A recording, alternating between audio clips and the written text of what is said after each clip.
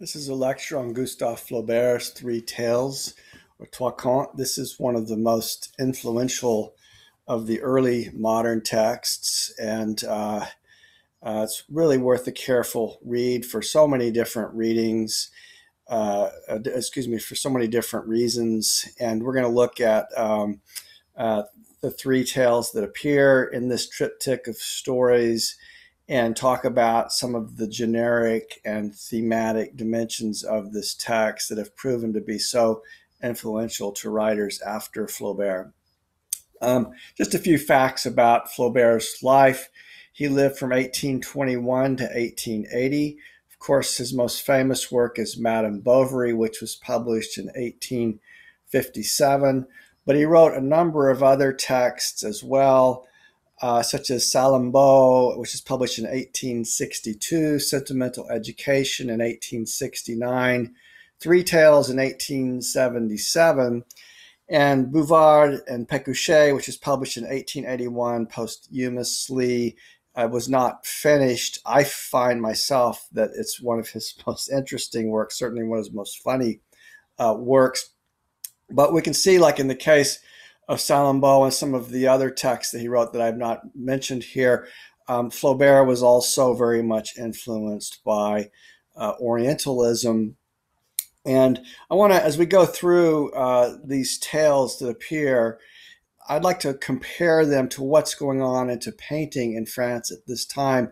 And we can see there's a sense in which realism, Flaubert is considered by many to be a great literary realist, one of the perhaps greatest literary realists, along with Leo Tolstoy of the 19th century.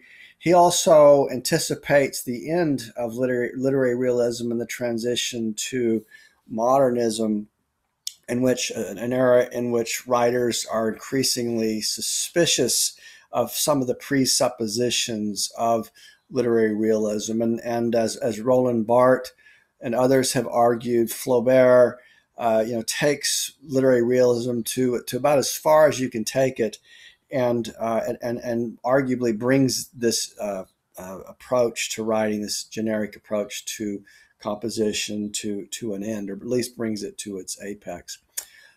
Here are a few writers who are influenced by Flaubert. Gertrude Stein, she has a book called Three Lives, which are straight up influenced by Flaubert in very many overt ways in terms of how she structures that composition.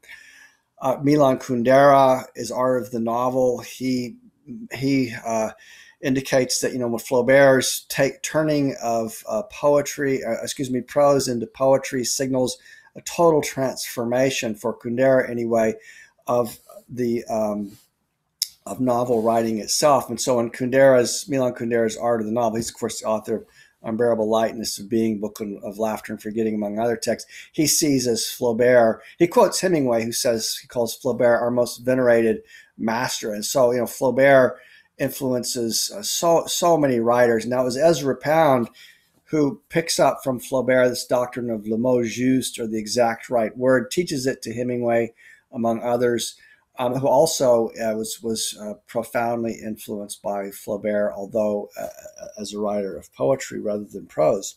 And of course, Émile Zola was also influenced by Flaubert as well. These are just a few of the writers influenced by Flaubert.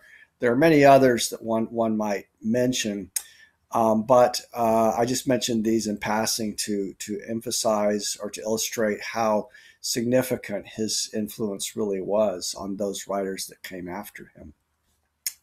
Now, one of those writers that he profoundly influenced was James Joyce, who was said to have memorized entire passages of Flaubert's Sentimental Education.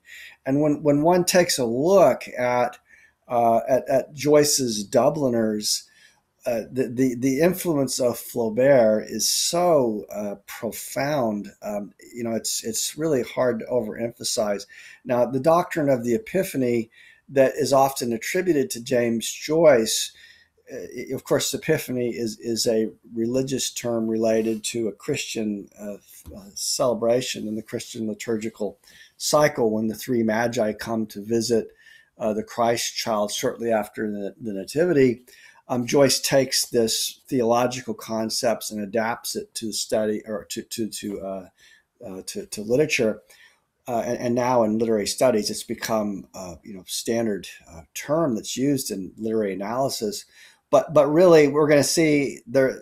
Joyce pretty much adopts this thinking, not just from Thomas Aquinas, from who also influenced Joyce, but from Flaubert and from Joyce's careful study of Flaubert, and especially Flaubert's Three Tales. Now, epiphany means a moment of illumination, a sort of light that shines forth, a revelation. And we're going to see how this notion also informs the stories of Flaubert as well. But you can't really understand Joyce unless you understand the doctrine of the epiphany, at least as he understood it. And this really comes from his reading of Flaubert. Now, the doctrine of the epiphany is also linked to the doctrine of transubstantiation. One of the things that both Joyce and Flaubert have in common is that they were both Catholics, or they were both raised in a Catholic tradition. Now, they weren't Catholics in the sense that they were observant Catholics or even believers. By the end of their lives, anyway, it's Joyce in any case firmly repudiated the Catholic tradition, and yet he remained very much influenced by the tradition that he repudiated. And the doctrine of transubstantiation is a part of the Catholic tradition. It's not in the Protestant traditions, but this doctrine implies that when one partakes of the elements during Eucharist or during communion, that when the elements are consecrated in Mass, that the bread becomes literally the body of Christ, and the wine becomes the blood of Christ.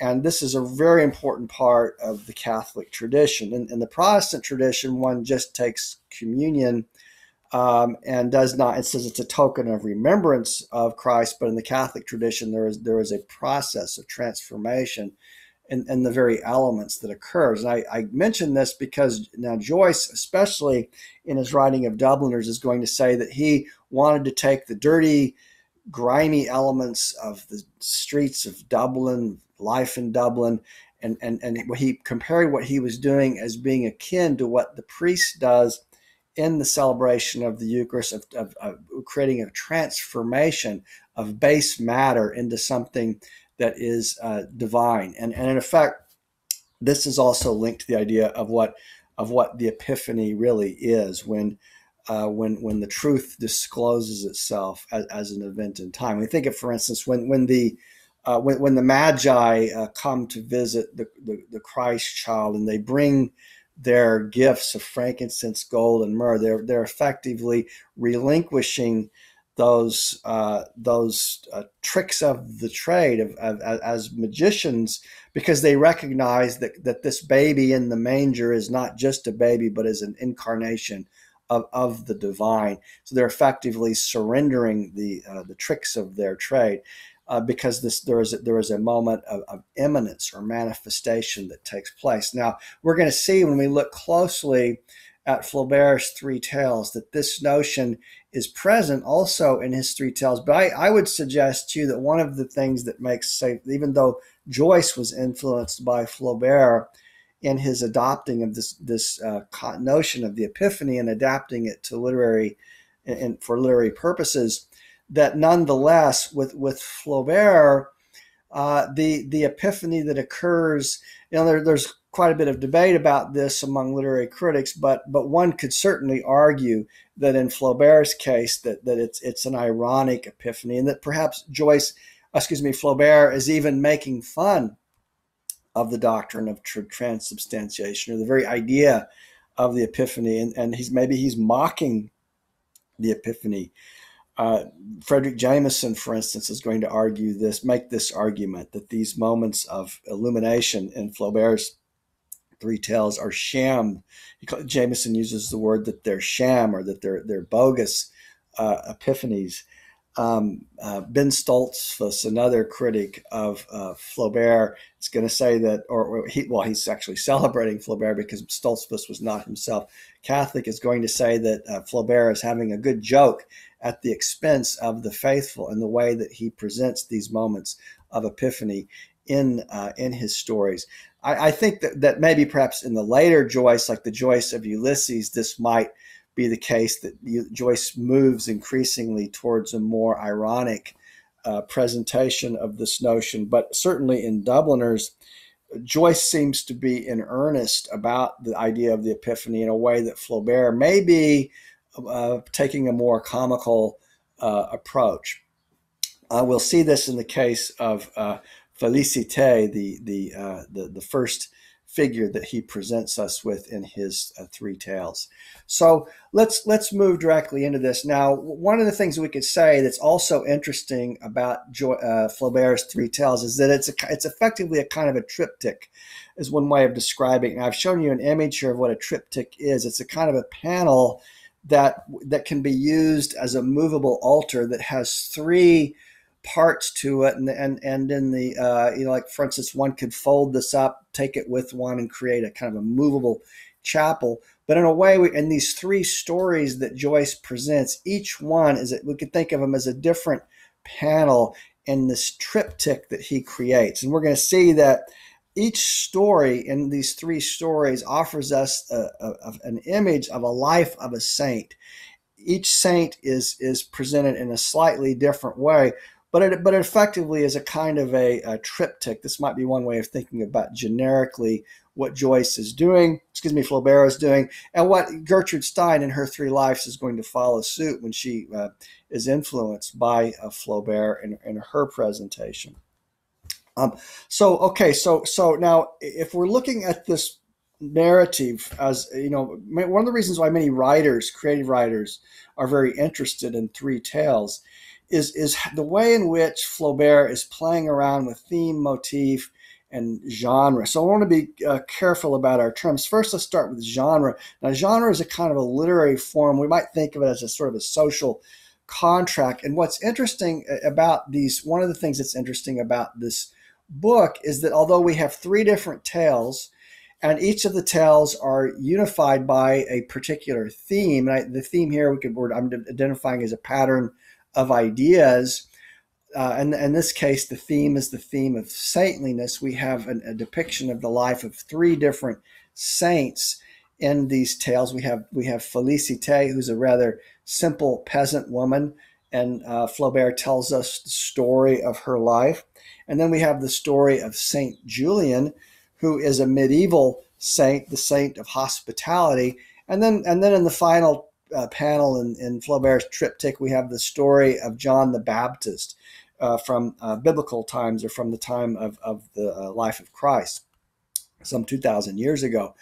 And so what's interesting, though, is that although these three tales are unified in terms of the theme, the pattern of ideas that runs through these different narratives, the theme of saintliness, generically, each story that Flaubert tells is told in a different way.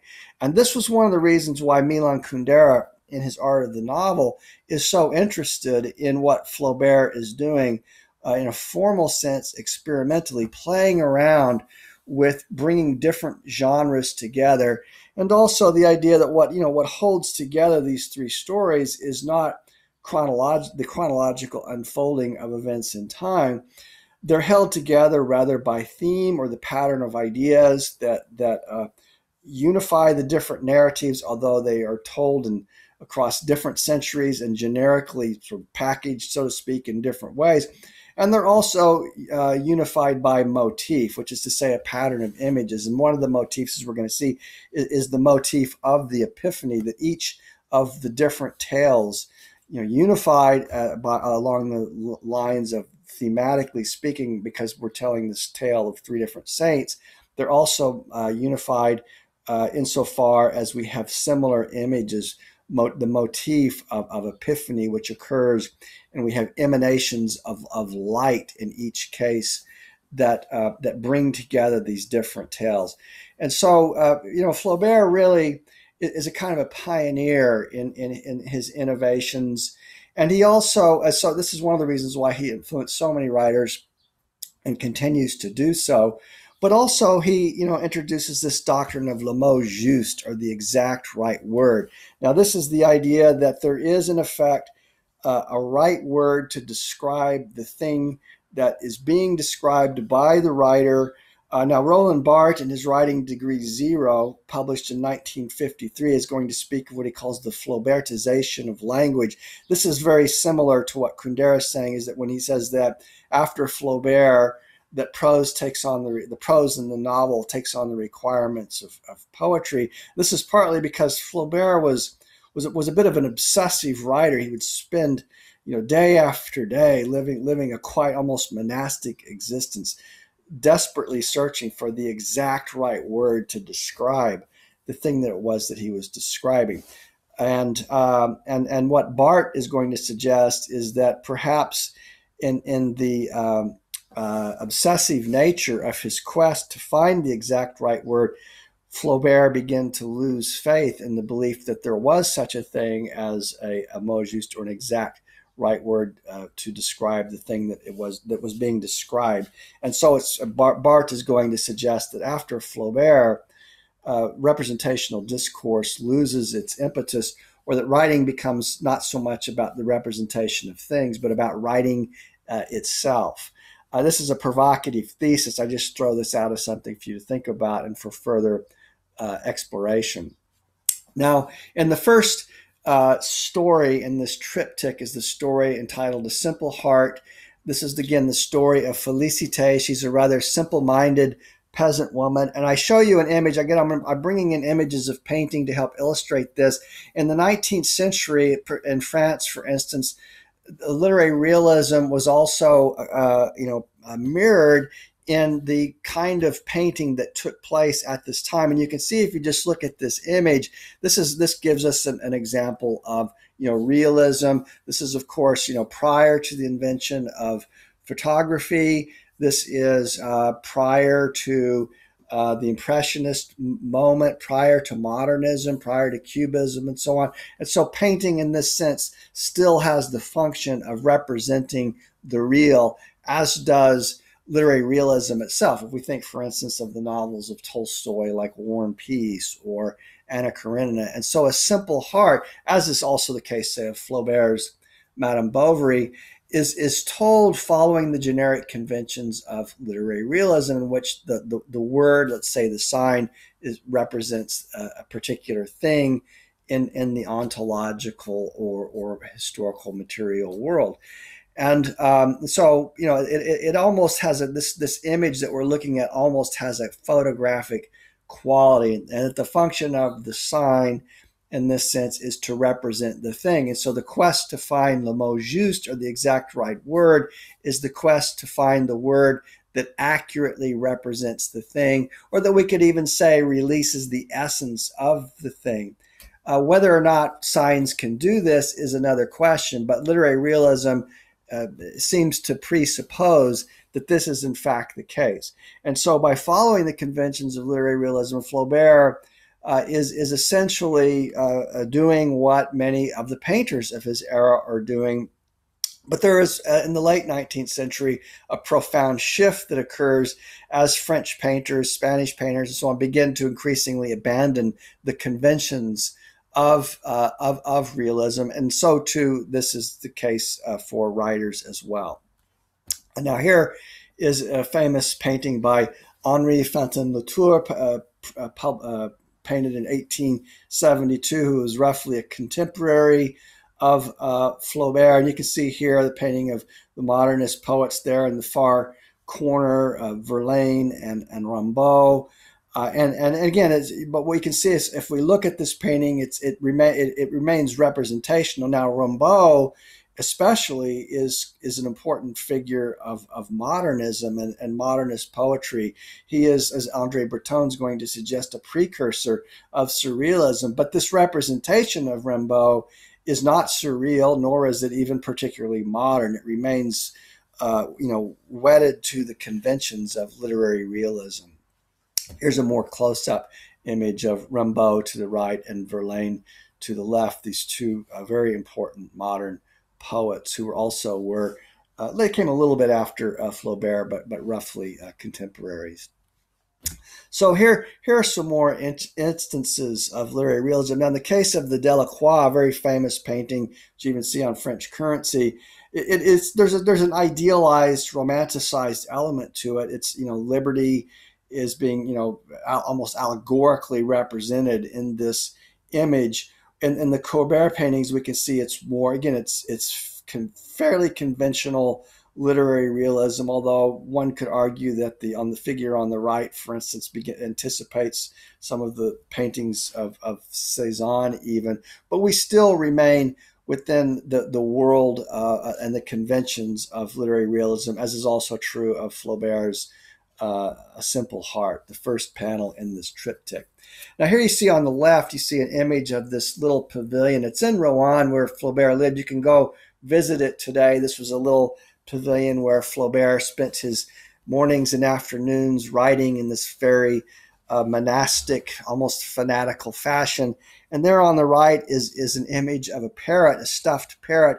And it said that Flaubert, when he wrote A Simple Heart, which as we'll see, at the epiphany of which a parrot looms large over the head of the saintly figure Félicité, that when Flaubert wrote it, he literally put a parrot on his desk and stared at it in order to be accurate as possible in his word choice of this particular bird that he's writing about in his story. And this is what literary realism seeks to do.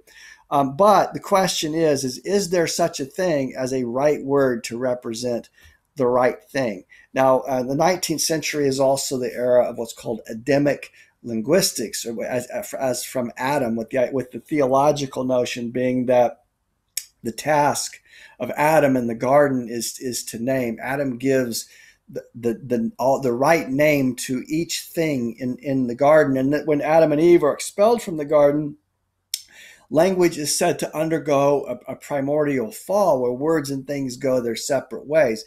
And so the Flaubertian doctrine of le mot juste implies that the writer must find the exact right word to represent the thing.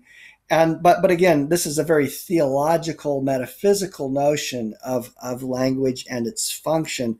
And this is what Barthes is suggesting, is that Flaubert became so obsessed with finding the exact right word to represent the thing that he finally realized the illusory nature of this pursuit and simply gave it up. And so this is the moment, again, this Flaubertization of language, or what Barthes calls writing degree zero, where words and things just simply go their separate ways, and where fiction becomes, after Flaubert, increasingly metaphysical. It becomes a writing about writing rather than a writing about the material or ontological world. Well, that's an interesting argument, and I don't want to suggest to you what is the correct way to think about this, but it is historically true that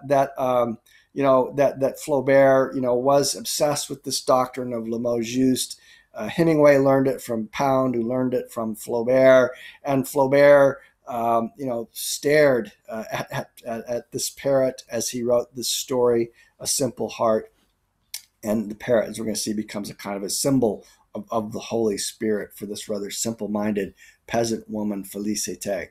All right, I'm going to give you an example of Flaubert's literary realism. I'm just taking a paragraph from his story and this illustrates, I think, very well very conventional literary realism in Flaubert's approach. Here he's describing the house of Madame Aubain. He says that the house had a slate roof and stood between an alley and a narrow street leading down to the river.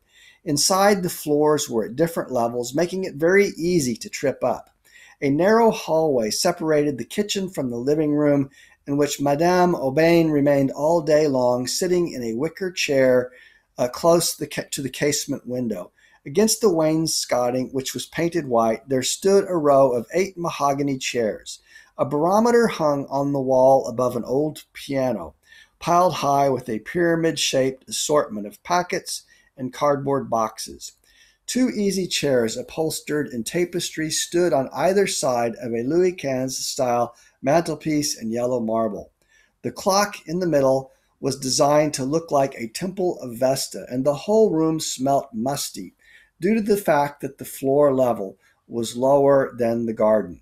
All right, so this is in the opening lines or second, I think it's the second or third paragraph in A Simple Heart. You can see here, this is very traditional, very conventional 19th century literary realism. It almost borders on what is called naturalism in the sense that it's so detailed in its representation of the real. So it's hardly a flight into fantasy. This is the kind of writing that the surrealists who come after Flaubert, like Andre Breton, are going to find to be very uninteresting and very worthy of abandoning.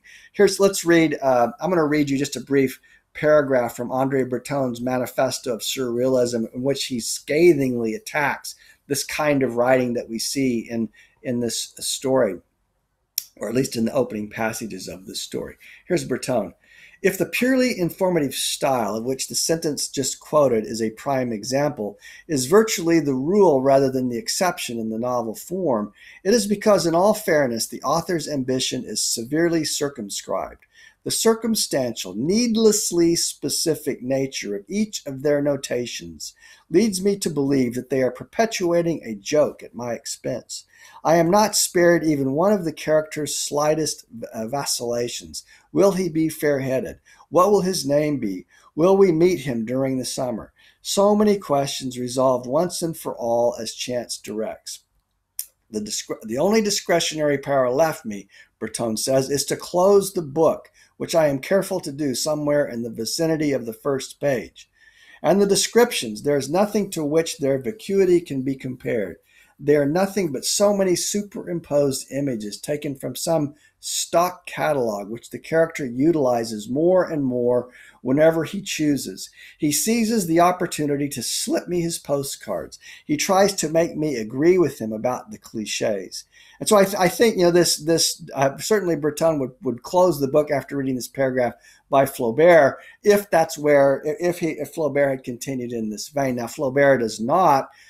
He begins with the conventions of literary realism, but then he begins to play around with them. But that paragraph that I just read to you is a case study of what literary realism is. Now, let me read to you the paragraph that from Fyodor Dostoevsky that Breton finds so disgusting in his rejection of realism. And you'll see this paragraph from Dostoevsky is very similar to the paragraph that we just read from Flaubert.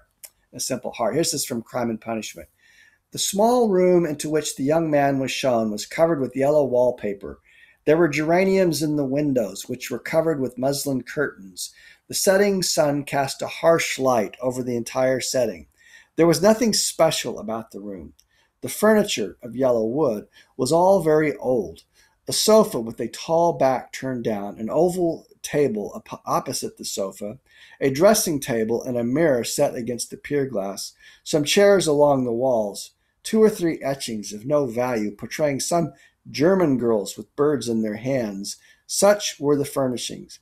Now, Breton finds this to be deathly dull writing, and realism itself, which he's going to connect to Thomism, to a theological realism, and see as embodying an attitude, a philosophy of life, which he rejects. He completely rejects and finds very uninteresting. Here's Breton's rejection from, again, Manifesto of Surrealism. It may be argued that this schoolboy description has its place, and that at this juncture of the book by Dostoevsky, the author has his reasons for burdening me. Nevertheless, he is wasting his time, for I refuse to go into his room. Others' laziness or fatigue does not interest me. I have too unstable a notion of the continuity of life to equate or compare my moments of depression or weakness with my best moments. When one ceases to feel, I am of the opinion one should keep quiet.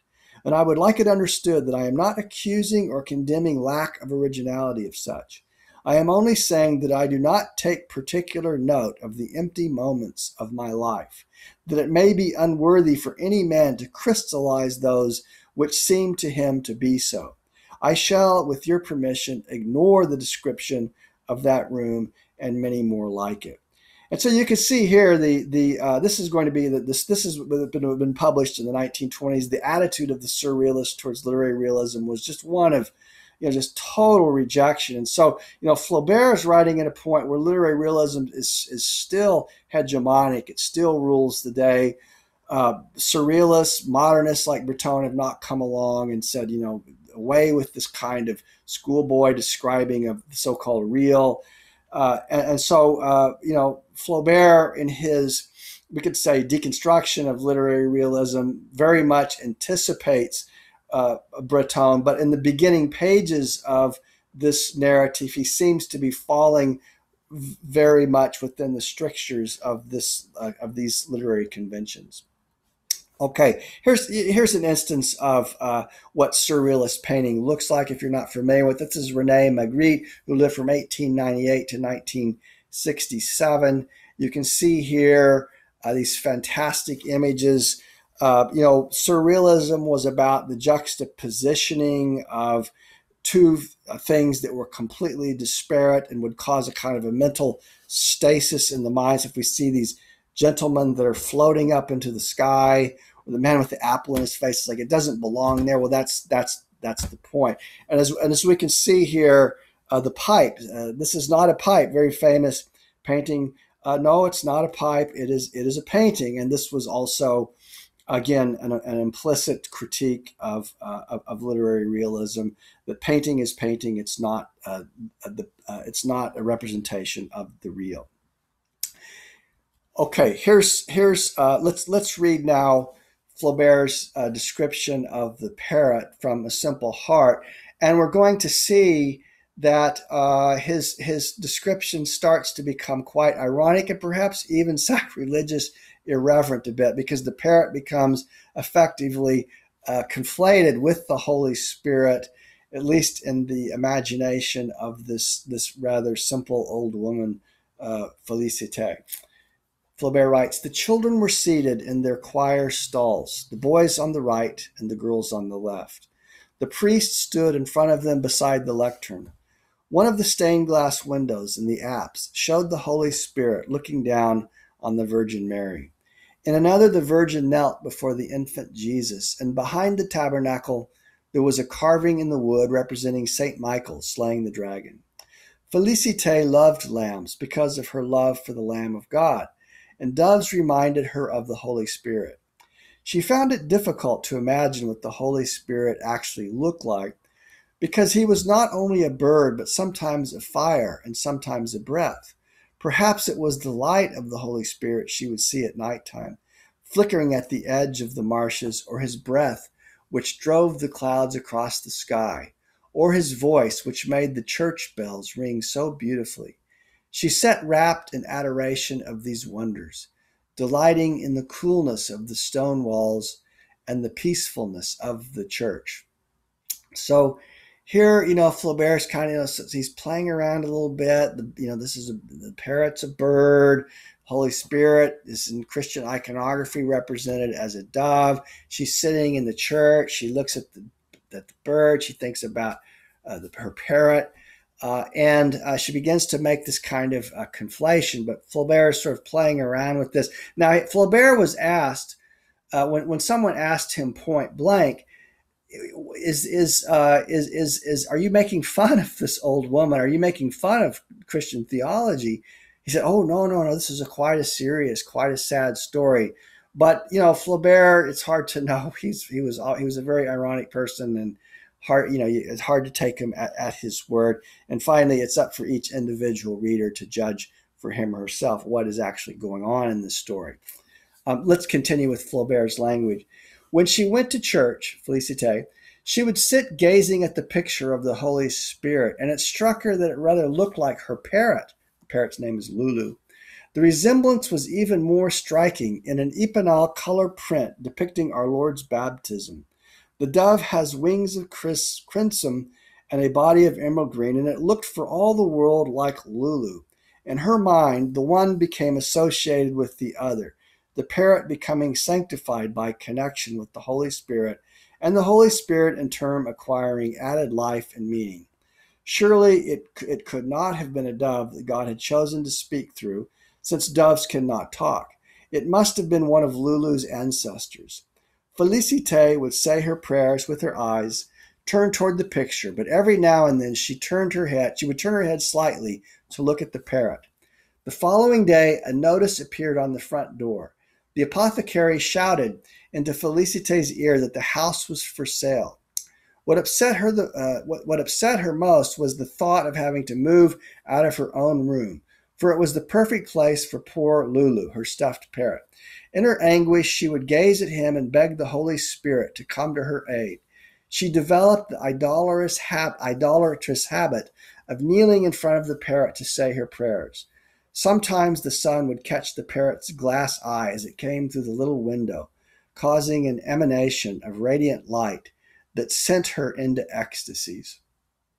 Okay, this is quite comical when one looks at what's being described here, that the stuffed parrot, this kind of feeble-minded old woman is kneeling before a stuffed parrot, which has become an altar to the Holy Spirit, and a light catches the glass eye of the stuffed parrot, and a ray comes out of it, and she has a kind of a religious ecstasy. And so we have to ask ourselves, well, is Flaubert being serious here?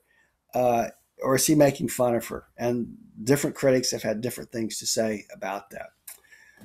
And here's, Lulu towards the end, the stuffed parrot gets sadder and sadder and starts falling apart, but she can't tell because she's blind now. Flaubert writes, although Lulu was not a corpse, he was being eaten away by maggots. So now we have a maggot-eaten stuffed parrot. One of his wings was broken and the stuffing was coming out of his stomach. But Félicité, this saintly old woman, was now blind. She kissed the stuffed parrot on the forehead and held him against her cheek. Madame Simon took him from her and went to replace him, the parrot, on this little makeshift altar that Félicité has made. Okay.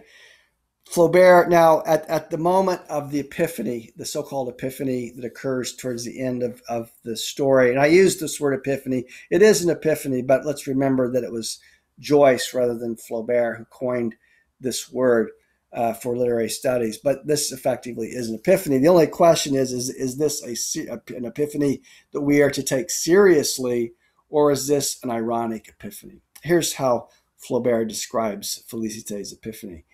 He says, Félicité, now she's dying, was now entering her final moments. Her breath came in short, raucous gasps, making her sides heave. Along the length of the altar, there was a row of silver candlesticks and china vases containing a vivid display of sunflowers, lilies, peonies, foxgloves, and bunches of hydrangea. A cascade of bright colors fell from the top of the altar down to the carpet spread out on the cobblestones beneath it. Lulu, the parrot, lay hidden beneath some roses, and all that could be seen of him was the spot of blue on the top of his head, like a disk of lapis lazuli. A blue haze of incense floated up into Felicité's room. She opened her nostrils to breathe it in, savoring it with a mystical fervor. Her eyes closed, and a smile played on her lips.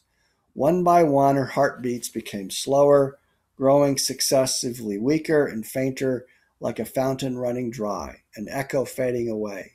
With her dying breath, she imagined she saw a huge parrot hovering over her head as the heavens parted to receive her. Okay, well, are we to laugh at that? Or are we to take Flaubert's word for it and say this is a very serious and sad moment, this moment of epiphany or the disclosure of the divine at the dying moment of this rather silly old woman? I leave it to the reader to decide. Here you can see, this is St. Peter's Cathedral at the Basilica in Rome in the Vatican. You can see there in the very center of the stained glass of the basilica, a figure of the dove, which is, again, an image of the Holy Spirit. This comes from the right. You can see this is the baptism of Jesus by John the Baptist, where a dove is said to descend upon the head of, or above the head of Jesus, and a voice accompanies the dove saying, "This is my son with whom I am well pleased." And of course, in the medieval period, there were great debates that took place about the nature of the apparition of this dove. What was this dove? A mere spectral image? Was it an actual dove? These were questions that perplex the medieval mind. And in any case, for our purposes, the dove is a powerful symbol of the Holy Spirit, and by making the dove into a kind of a parrot, the Holy Spirit into a kind of a parrot. Also, remember, parrots have language. Flaubert seems to be playing around with a very powerful and his traditional, Christian icon. Right, that's the story of the first saint in this triptych, told in the literary conventions of realism, and yet concluded with the moment of epiphany. So we say the theme is the theme of saintliness. The epiphany is a motif, and I note that at the apparition of the dove, the parrot in the case of Flaubert's story, it's always attended by radiant light. This is what Aquinas call claritas, the moment of epiphany or the disclosure of truth as an event in time, or a divine theophany, is always attended by a kind of a light. This is where we get the idea of a halo, the halo effect, or an aura, a glowing light that occurs in these moments of divine illumination. So Flaubert's entire story, and indeed the two other stories as well, lead up to these moments of epiphany. And so we have to attend to the way in which light plays, it functions at the various moments of epiphany in these narratives. And this is where you'll see, if you go look very carefully at the language of Joyce's Dubliners, as well as Portrait of the Artist as a Young Man and Ulysses, you see that the epiphany functions in a very similar way in Joyce's narratives as well. Now, the second story in this triptych, we said, is told from a medieval. It's a medieval tale. It's a tale of a medieval saint, Saint Julian, who's the saint of hospitality. And I'm going to skip to the very last line of this short story, where Flaubert tells us very frankly that this is a story of Saint Julian, a hospitator, almost exactly as you will find it told in a stained glass window in a church next to where I was born in Rouen. It's a very famous cathedral that, say, also Monet painted rather obsessively, but it's very close to where Flaubert lived and where he wrote and where he was born. And there was a panel about the life of Saint Julian. Now, Saint Julian was a saint of hospitality. It's also somewhat of an Oedipal story because he slays both of his parents by accident, and this drives. He was also an incorrigible hunter who killed a lot of animals, but then he kind of like Oedipus, who becomes a blind prophet wanderer. Saint Julian, becomes a kind of a hermit, but he's known as the saint of hospitality, and so Flaubert tells his story following almost literally the way in which the same story is told in the stained glass in his church. And so, generically speaking, we leave, in this case, the conventions of literary realism, and we move into the conventions of medieval hagiography, or stories of the lives of the saint. And so it's not just the theme. I mean, the theme of the story remains the same, the theme of saintliness, but generically speaking, the way in which the story is told is quite different. Now here, these are images from, on the far left, you see the cathedral in Rouen that I said Monet is going to paint, but you can see there on the far right the stained glass in its entirety, but there is a detail from it which tells the life of this saint. So Flaubert literally, he went to church, he studied these panels in the stained glass, and he wrote the story of this saint from these different panels that he saw in the glass. Here are a couple of other images of Saint Julian, Hospitalier. He was a saint of hospitality, much like Abraham is the prophet of hospitality, Zeus is the god of hospitality. So he was the saint who welcomed the other. Okay, hagiography. This is a generic word for, these are tales of saintly figures, a very prominent genre in the medieval period, and even in the late medieval period, early a Renaissance. It persists. It persists into this day in the Catholic tradition. These are stories of saintly lives that are told often for allegorical purposes, to inspire, for moral purposes, to exhort those who read them to lead better lives, to lead more moral and saintly lives. So you can see the word comes from the Greek hagios, which means holy, graphy, which means writing. So hagiography is a biography of a saint, ecclesiastical leader, or it could be a nun, could be an icon of any of the world's religions, someone who leads a saintly life. It goes beyond the Catholic tradition, but its origins come from this generic convention in the medieval period. But here are some examples. You can see in the more contemporary period, 1756, Butler's Lives of the Saints remains one of the most influential texts in the Catholic tradition, is read even today. And so Flaubert is following these more medieval conventions. In the case of this middle panel of the triptych, then the conventions of 19th century literary realism in the first panel of the Life of Félicité. So we're going to see again, but it's about saintliness, and it's also this motif of the Epiphany, attended by a radiant glow of light, is also going to occur in this tale as well. Here you can see, if you look at the halos over the heads of these different saints, there in the middle is Thomas Aquinas, who was the father of what's called realism. Now, the theologian André Breton links literary realism explicitly to what's called Thomism, or theological realism of Aquinas, who was the theologian of the Epiphany, very much influenced by Aristotle, as opposed to, say, Augustine, who was influenced by Plato. But I'd like you to attend to these images of the halo, the light, the glow. The idea of the Epiphany, or the light shining forth, the glow from within. This is very much linked to the idea of truth as clarity, or the disclosure of truth as presence, which is a metaphysical way of thinking about truth, but is also linked to the idea of the Epiphany as well. So here's a description. Now, this comes towards the conclusion of the story of St. Julian. So he's a hermit now. He's living in his little hermit shed, and he sees this very hideous figure who comes to him. Now, like Abraham, who welcomed the guests to his tent, and it turned out that they were angels. At first, Julian sees this, and Abraham showed hospitality to these angels without knowing that they were angels. But so too, St. Julian, he sees this leper, and Julian offers his hospitality despite the repulsiveness of this leper that he encounters. Here's Flaubert. He says, one night as he, St. Julian, lay asleep, he thought he heard someone calling him. There's sort of the call of the other, very important theme of theological discourse as well. He strained his ears, but all he could hear was the rushing of the water.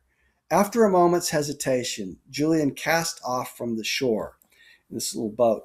Immediately the water became calm. The boat slipped easily through it and reached the other bank, where a man stood waiting for him. This man was wrapped in a tattered linen cloth. His face resembled a plaster mask, and his eyes were redder than blazing coals.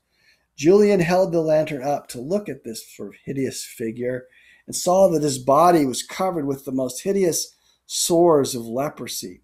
When they reached the hut, he loads up the leper in his boat, brings him back to his hut. It says, when they reached the hut, Julian closed the door and saw the leper seated on the stool.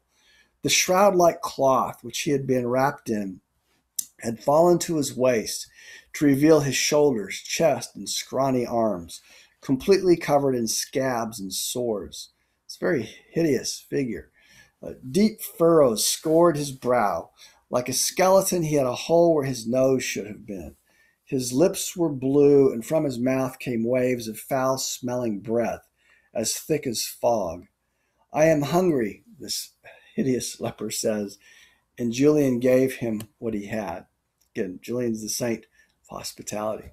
Then he said, I am thirsty, and Julian went to get his jug. Then he said, I am cold. Julian took his candle and lit a bundle of bracken in the middle of the hut. My bones are like ice, he said. Come and lie beside me. Take off your clothes so that I may feel the warmth of your body. So this is not a scene of homosexuality. He's climbing into bed with a very hideous, sore, festered leper. Julian took off his clothes. Then, naked as on the day he was born, he got back into the bed. Against his thigh, he could feel the leper's skin, as cold as a snake and as rough as a file. But he's doing it. He's giving the warmth of his body to this hideous leper. Julian whispered words of comfort, but the leper could only stammer in reply. I am going to die. Come closer. Give me your warmth. No, not just with your hands. Give me your whole body. Julian lay down at full length on top of the leper, mouth to mouth, breast to breast. The leper clasped him in his arms, and all at once his eyes shone with starry splendor. His hair spread out like rays of sunshine, and the breath from his nostrils smelt as sweet as roses. A cloud of incense rose from the hearth, and the waves outside began to sing. In the same instant, Julian felt, as it were, a flood of boundless delights and unearthly bliss. So something is happening. A transformation is taking place. This disgusting, pussy, sore-filled, smelly leper is now emanating light from his eyes and rays of sunshine from his hair, and his breath is being transformed to the smell as sweet as roses. And many times, for instance, in the Catholic tradition, apparitions of saints, figures like Mary and so on, are attended by the smell of roses as well. So he's having a moment of transcendental ecstasy and bliss. They entered his enraptured soul, and he, in whose arms he lay, grew taller and taller until his head and his feet touched the two walls of the hut. The roof flew off, and the firmament opened above them. Julian rose up into the blue, into the open arms of our Lord Jesus Christ, who bore him up to heaven. So, all right, is this a sham epiphany, as Jameson says? Possibly, but certainly our interest here is in structurally speaking, again, generically speaking, this is a work of hagiography, a life of a saint. It's the second panel in a triptych. We thought thematically, we have yet another story of the life of the saint. And in terms of motif, we have the epiphany that occurs, yet another epiphany that occurs, attended by this idea of an emanating, radiant light that shines forth. Now, whether or not this is just literary formalism or Flaubert's playing around is it's an interesting question. I'm not sure we need to decide. But it is an interesting question. So this is in effect an epiphany of hospitality, and again in the biblical narrative, Abraham welcomes the three visitors into his tent, and he's given Sarah, who is unable to have children, is given. She's very old at this point, and the angels tell her that she will have a child. This child is Isaac. And then they go on to the next town, which is the town of Abraham's nephew, Lot, who's also a prophet, at least in the Islamic tradition. And Lot these angels are received very poorly by the men of Sodom who want to do violence to them.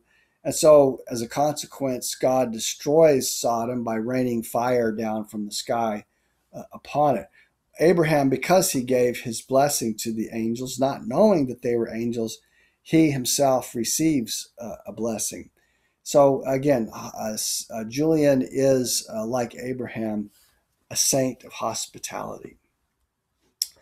Now, the final panel in the triptych is the story of Salome, which was greatly inspirational to figures like Oscar Wilde, but also to Orientalist painters as well. Now, this is a story told in the Gospels, the Gospel of Matthew, Mark, and Luke. This is the story where Herod tells, this is a biblical tale where Herod, tells his stepdaughter that he'll give her anything up to half of his kingdom if she'll simply dance for him. And the mother of Salome wants the head of John the Baptist on a platter, which Herod is reluctant to give to her. But when Salome dances for Herod, he's compelled to stay with his part of the bargain, and he indeed gives her the head of John the Baptist on the platter. Now, this theme, it was not only interesting to Flaubert, it was very interesting to many painters who were inspired by the Orientalist tradition as well, because it has these sort of themes of sexuality and gruesome violence in it as well. And so, Flaubert was very he was very, he took a trip to Egypt, did many disreputable things while he was there, but he was very influenced by the Orientalism in painting, and some of his novels were Orientalist as well. And this particular tale in the triptych, although it's about a saint, the Saint John the Baptist, like the other two panels, generically, again, we have yet another transformation in the sense that this is an instance of what, say, someone like Edward Said would call Orientalism. It was part of the Orientalist movement in painting. Now, Orientalism doesn't mean the Far East in this context, not in the case of France, not like Vietnam or China or Japan. It referred to the Arab world, which France was colonizing at this time, and depictions that painters gave of the Arab world, which often were luridly sexual and very violent, and also stereotypical and racist. So Edward Said, in his book Orientalism, discusses this in great detail. And you can see some Jerome paintings. Jerome was perhaps the most famous of the Orientalists. But you can see there on the far right, this is a painting that you'll see today at the Musée d'Orsay in Paris. It's a very enormous tablet. When it was first displayed, people were aghast. This image of beheading. Many, besides being very sexual, many of the Orientalist paintings are quite violent, and they also deal with themes of Islamic piety as well. But they're stereotypical themes. I might note in passing that in the Islamic world, in which the second commandment is from the Ten Commandments of the Mosaic Law is preserved, unlike the Christian world where the second commandment is dropped, and then the 10th commandment, thou shalt not covet thy neighbor's house and thy neighbor's wife, is bifurcated. So you still get 10 commandments, but you lose the second commandment, which is the ban on graven images. This commandment is preserved in the Islamic and the Judaic world. So my point here is that this kind of representational discourse, which is stylistically stereotypical, is nonetheless, it's representational in the sense that the images that we see represent the real, although they're not realist. They're more idealized, stereotypical images, and yet this kind of art would be impossible in the Islamic context, insofar as particularly in the Arab world, in which one adheres very carefully to the ban on graven images, and so the art tends to be far more abstract and geometrical. So this is most certainly, even though the themes are themes dealing with the Arab world, this is a European, French especially, convention through and through, and Flaubert is operating within the generic conventions of this tradition as well. Here are some more images you can see from the Orientalist tradition, which really came on the heels of realism in France, literary or realism in painting in France. It's like some of those images I showed you previously, and was then followed by Impressionism. So Orientalism is really what comes between realism and the advent of Impressionism, and it coincides with the French colonization of the Arab world. And there you see, up on the far left, Napoleon riding on a camel. There on the right at the bottom, there's Napoleon as well in Cairo. So these were themes that were very prominent at the time that the French colonized Egypt, especially. So here's how Flaubert is going to describe the dance of Salome in these very sort of lurid, eroticized Orientalist terms. He says, she danced like the priestesses of the Indies, like the Nubian girls of the cataracts, like the Bacchantes of Lydia. Her body twisted in every direction like a flower buffeted by the storm. The jewels that hung from her ears danced about her face. Her silken shift shimmered in the light, and from her arms, her feet, and her clothing leapt unseen sparks that inflamed the hearts of the men who watched her. A harp played sweet music, and the crowd responded with shouts of acclamation. Without bending her knees, she spread her legs apart and inclined her body so low that her chin touched the floor. Nomads weaned on abstinence, Roman soldiers practiced in debauchery, mean-minded publicans and priests, embittered by religious wrangling, all looked on, their nostrils dilated, quivering with desire.